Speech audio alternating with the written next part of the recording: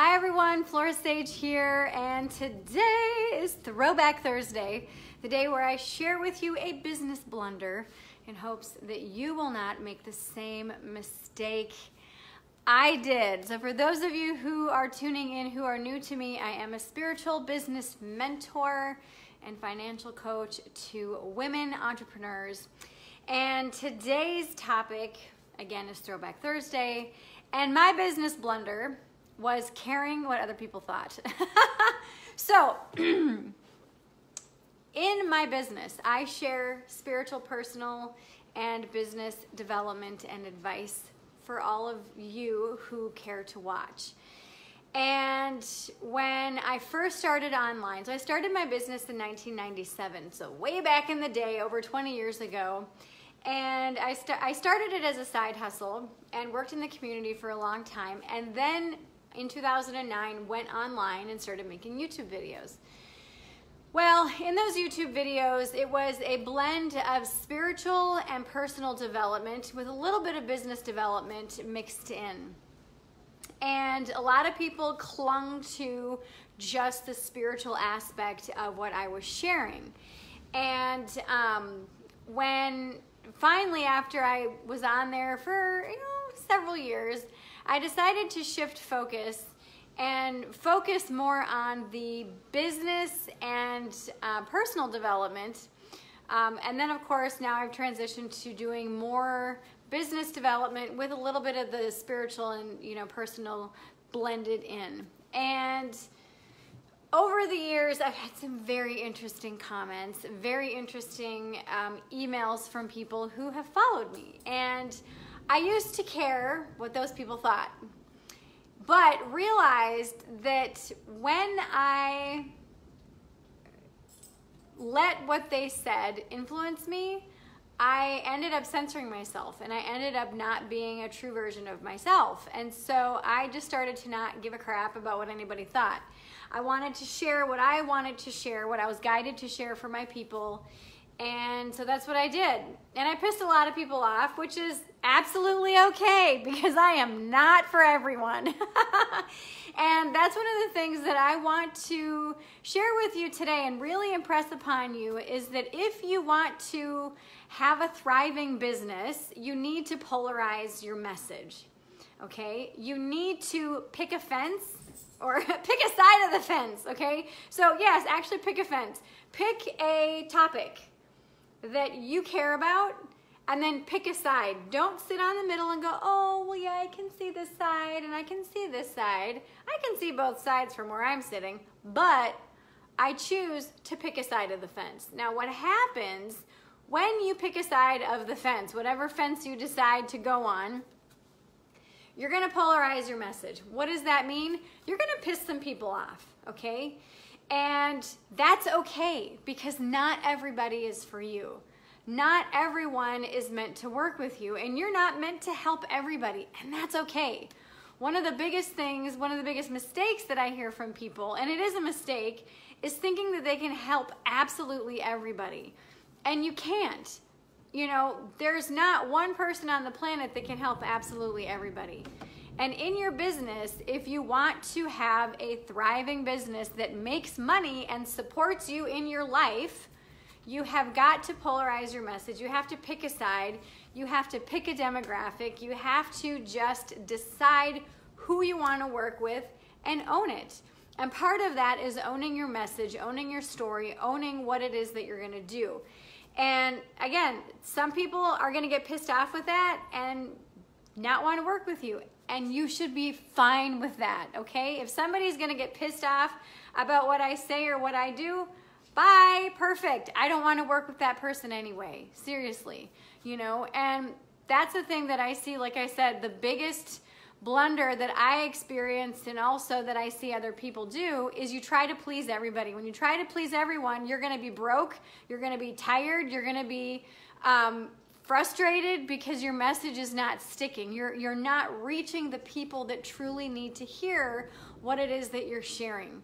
So in your business, pick a side of the fence. Whatever topic, whatever niche, wherever you are, get clear on where you are and your opinions about it, and be okay to ruffle feathers, be okay to piss people off. Yes, still be tactful in what it is that you're saying and in your message, but own who you are and who you really want to work with, and learn to just not care what other people have to say, okay?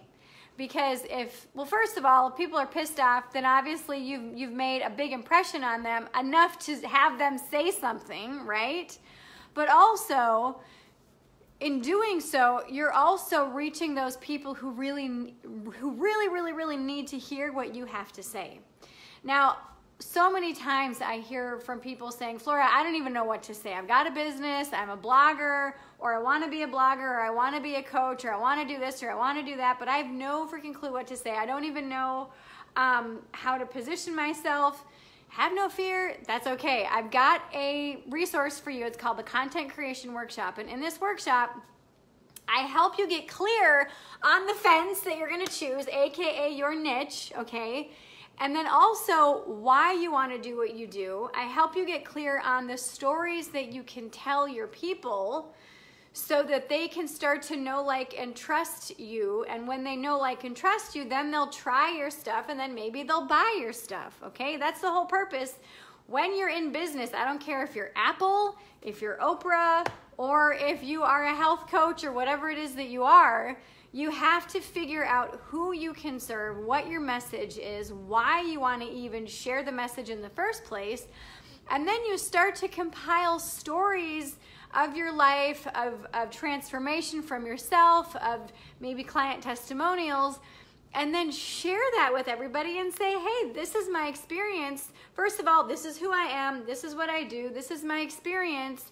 And through that storytelling, what you're doing is you're building an audience, you're building your tribe, okay? And like I said, sometimes you're gonna piss people off, and that is okay. That is okay. So you've got to be okay with pissing people off. And you know, there are some people that get just pissed off if you make a video. They're like, oh, she's making another video, and they get pissed. That's okay. That is not your problem. That is their problem.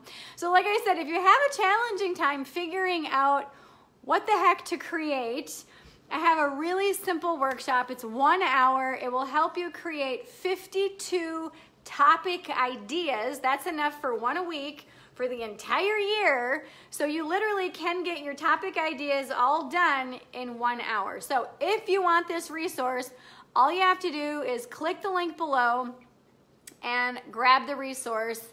Super simple, super easy. And like I said, 1 hour of your time is going to give you 52 topics to talk about. And in this workshop, what happens is I'm going to share with you my secrets on how to really, it's not even really secrets, it's just how to get clear about what the heck you even want to talk about, why you care enough to talk about it, and how truly transformational your message can and will be. Yeah, so, you know, like Melissa says, this resource is amazing. It truly is. It is a game changer for anybody who really wants to make a difference and for anybody who really wants to make money. Now, business is not just about making money. It's about helping people and building relationships. But the more money you make, the more good that you can do. So this will help you to share your message, a relevant message for your audience, and also teach you how to really look past those naysayers and look past those people who really could give a crap about what you have to say or that you might piss them off, and that's okay. So like I said, if somebody leaves a nasty comment, that's okay, just delete it and move on. Don't take it personally, because that comment truly is a reflection of themselves, their ideas, their reality, and if they have such a negative life that they have to spew it out on somebody else's video, you know, I feel sorry for them. So really, my heart goes out to those people that spew negativity and are, you know, like that. But hey, you know, no skin off my back. Woo woo. So anyway, so if you are an entrepreneur and you would love this fabulous resource, click the link below in the comments. If you're watching this on YouTube or on my website, go ahead and just click the link directly below this video. Grab your resource. It's a 1 hour video workshop where you can go through, and like I said, you can grab all of my secrets to creating 52 topic ideas in just 1 hour. Now, what can you do with these topics? You can use these for blog posts. You can use these for video topics. You can use these for podcasts. You can use them for course creation if you want to figure out an idea for a course that you want to create. This is the resource for you. So click the link, grab this workshop, and I hope that me sharing this with you has helped you in some form or fashion. If it has, please like, share, and comment. Tag your friends below who are also entrepreneurs who would absolutely love this resource. And I will see you all back here very, very soon. I love you. Mwah! Bye.